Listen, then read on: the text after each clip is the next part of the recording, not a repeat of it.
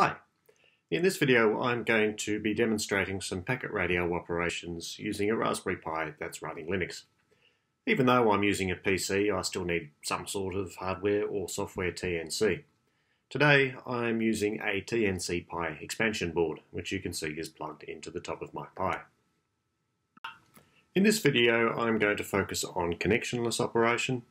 This is the sort of packet radio where I'm sending beacons or APRS locations or bouncing messages off the ISS.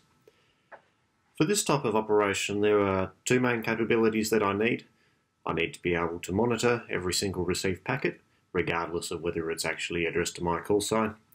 I also need to be able to transmit arbitrary single packets. I need to be able to choose the destination call sign, I need to be able to choose the content of the message, and I need to be able to specify which digipeaters it should follow along the way. I may also want to transmit a beacon automatically at a regular interval. Traditionally, you would do all of these things by connecting to the hardware TNC with a serial cable and typing specialized commands directly to the TNC. Unfortunately, I don't own a traditional TNC. They're pretty expensive now. It's not really an option for me.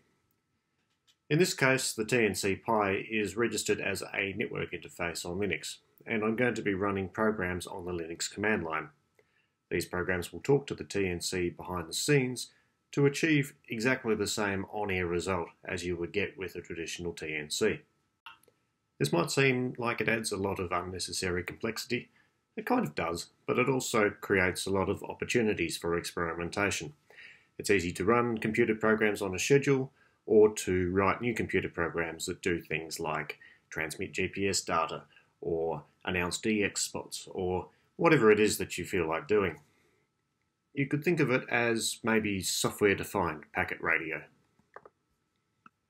Let's start with receiving packets. Here I have a station already up and running. If I run ifconfig AX0, I can see my attached radio with a call sign of VK7NTK-1. For this demo, I'm assuming the setup work like editing AX ports and running kiss-attach is already done. To receive packets, I need to run axlisten -t-a-c. axlisten is a program that will sit there and print out all received packets until I terminate it by hitting Ctrl-C. You don't actually need all of these options, but I think they're pretty useful. -t means that it will print out a timestamp with each packet so you can see when it was received. -a means that it will print out the packets that I transmit as well as the ones that I receive, so I can look at axlisten's output and see the entire conversation. -c turns on colours, which just makes it a lot easier to read. There are extra options which you can see by running man axlisten, but I'm just going to use these three today. So let's go ahead and run that one. I'm going to tune the attached radio to the APRS frequency, which usually has quite a lot of traffic.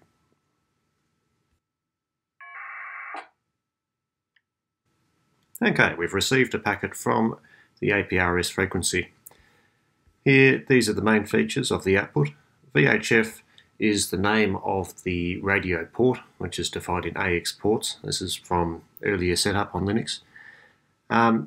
The output indicates the call sign of the station that the packet is from, and also the call sign that the packet is to. In this case, it's a special code for APRS, but this could be another VK7 address or something like that. Then this is the series of digipeaters that have been involved. The asterisks mean that they've already transmitted previously, so this has come from VK7RAA in the north of the state and VK7RTC, which is quite close to me. It's a UI frame, unnumbered information, which means that it's just a single packet containing information not part of a larger connection.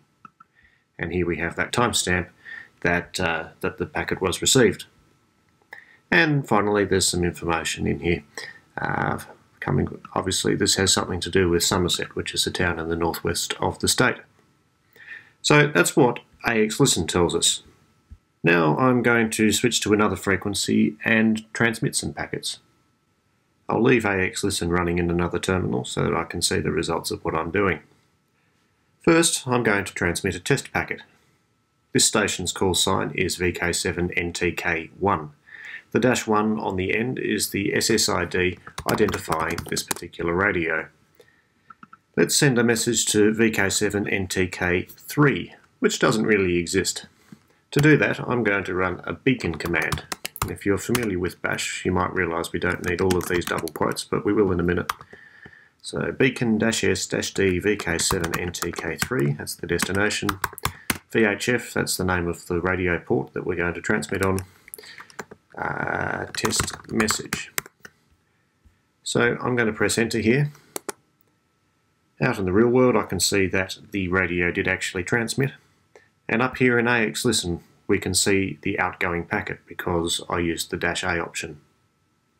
We can see it's from VK7NTK1, it's to VK7NTK3, and the content here is test message, which is exactly what I typed.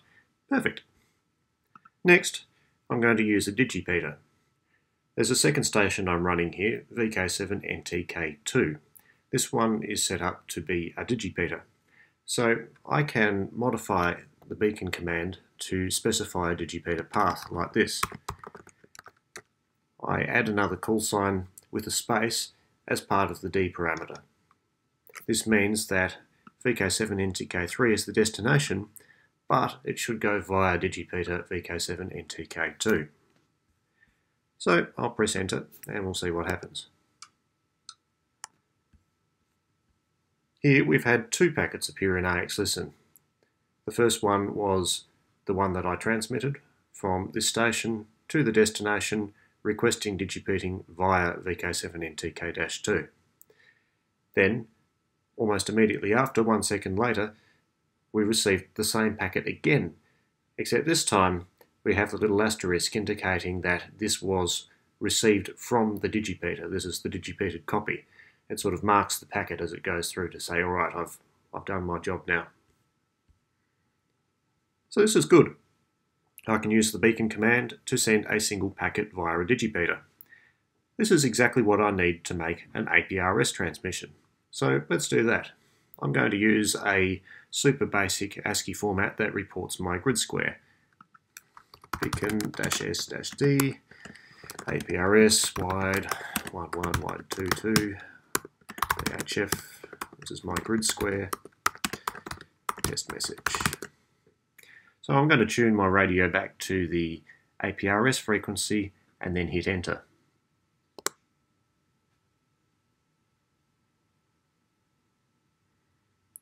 As you can see, that has been picked up by VK7RTC, and also VK7HSC has gotten involved as well.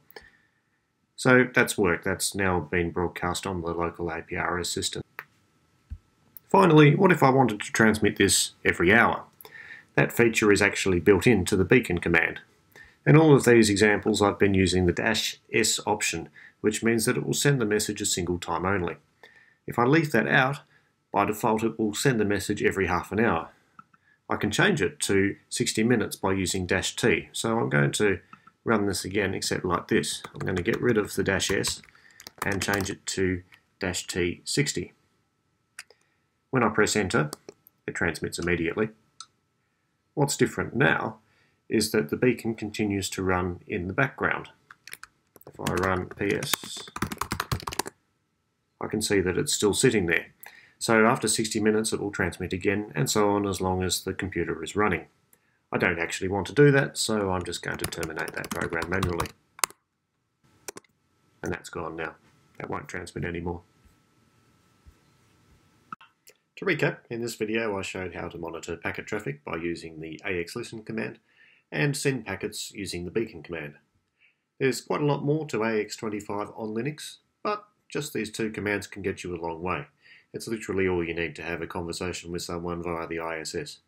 Have fun, and 7-3.